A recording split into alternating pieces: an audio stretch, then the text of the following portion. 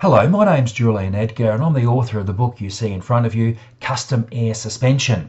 It's a book on giving your road car the best ride and handling using air. And what I want to talk about in today's video very much relates to ride and handling. Let's start off by looking at some convoluted air springs that are mounted on struts. What determines the stiffness of the air spring? Well, it's partly the design of the air spring, but it's also, most importantly, the volume of air contained within the spring. And the greater the volume of air contained within the spring, if everything else remains equal, the softer the spring rate. Why is that important? Well, if we look at this BMW factory air suspension system on the back of an X5, we can see something interesting. Here are the two air springs, there and there, but we've also got these extra volumes that have been connected to each of the air springs.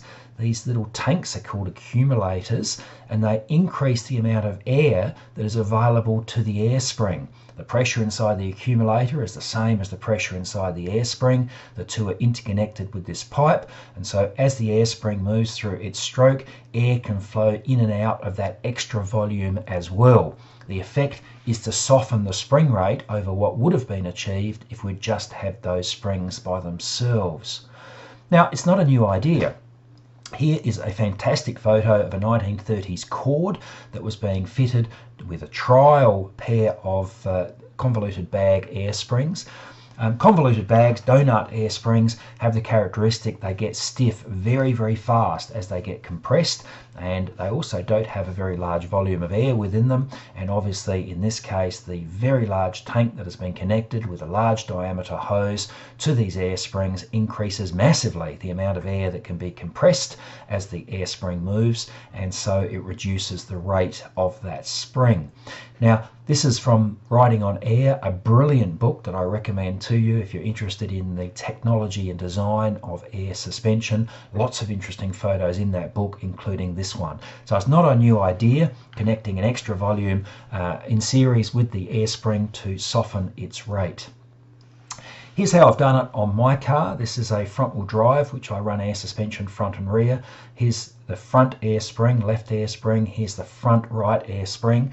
As they were provided by the manufacturer of the kit, I thought that the air springs were too stiff for what's a relatively lightweight car, so I was getting too much understeer, overly stiff front end, and so I added an accumulator plumbed to each of the springs in order to increase the volume of air that was in play and therefore soften the rate.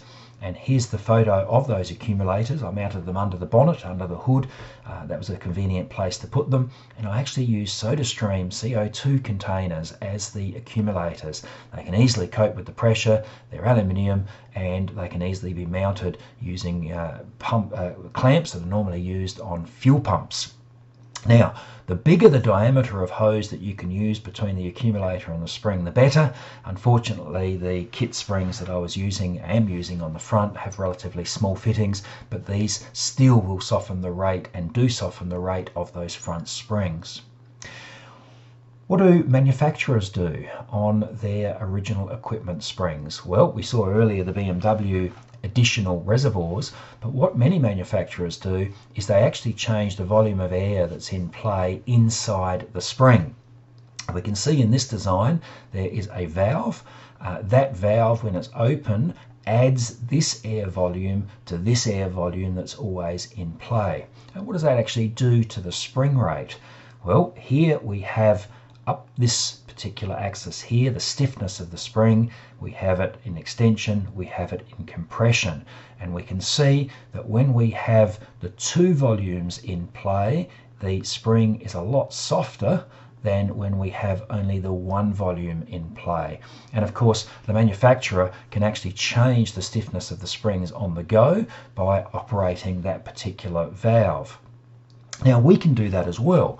If we use a separate accumulator and we put a solenoid valve like this one in the line that connects the accumulator to the air spring, By operating a switch, we can change the volume of air that's in play, and so we can effectively change the stiffness of the car's springs as we are on the road. And you can see how helpful that can be. If you want to drive fast, you can set a stiffer spring rate than if you want to drive just for comfort. Now this is a 1/2 inch valve. I'm assuming here you're using quite big diameter lines between the extra accumulator and the air spring. Just before I leave you, one other intriguing thing to think about, and this is how I run the rear air suspension on my car. Here's the left spring, here's the right spring. I have a solenoid that connects those two springs together when that solenoid is open.